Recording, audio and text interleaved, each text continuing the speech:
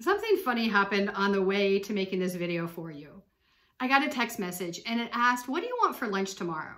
And I texted back, I would love something light. I don't like mayonnaise or mustard. In that moment, I realized that the work that I had done decluttering had impacted my life. Hi, my name is Dorena. I'm also known as the Space Doula. I'm a certified practitioner of interior alignment, a certified clutter clearing coach, and a soul coaching practitioner. Several months ago, I realized that my finances weren't flowing. They seemed like they were at a standstill.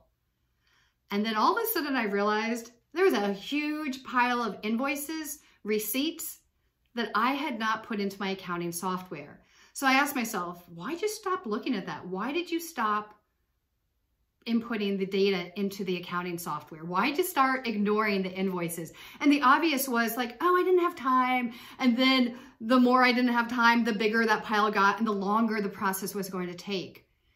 That was what I told myself. But what I realized was the real story is I was afraid to look at my numbers. In 2020, I had had my best year ever in my business. And I was afraid that I couldn't repeat that in 2021. So in March, 7 months ago, I stopped looking at my finances. And I realized that is what had put a brakes on the flow of my abundance, the flow of my income. So what I did is committed to myself to going through that pile. And it was a big pile, right? And so often we become intimidated by that. And I was like, no, I just need to take one step at a time. And so the very first step was figuring out the password to the accounting software. And then figuring out how to download things again, because I had forgotten how to do it from 7 months ago. So then what I did is I inputted all of the expenses. And I was like, wow, I'm halfway there. And then I noticed that I stopped. And I realized that story was still playing in my mind. I could tell you everything that I had given out, everything that I had paid for, but I couldn't tell you what I had received. Because so many times when people ask me, what do you want to eat? I don't care. I'm good. Whatever you want. What do you want for Christmas? I'm good. Constantly saying, I don't need anything. And that was blocking my abundance, blocking me from receiving. So when I realized I was still doing that, I went through all of the income and I put it into the accounting software. It took me a while, but I did just a little bit and a little bit and a little bit until the day came when I could hit that profit loss button and I could see all of the expenses and all of the income. And you know what?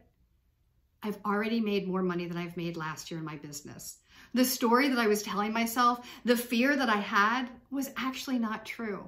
But I needed to declutter. I needed to let go. I needed to acknowledge and then let go of that story. So what about you? Is there something grabbing your attention in your home?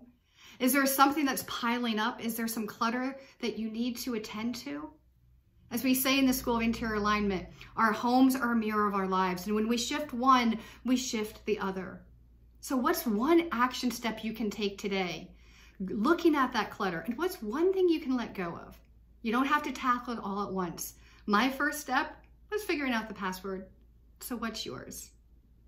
I promise you, it will impact your life and get that abundance flowing again. Mwah. Much love to you.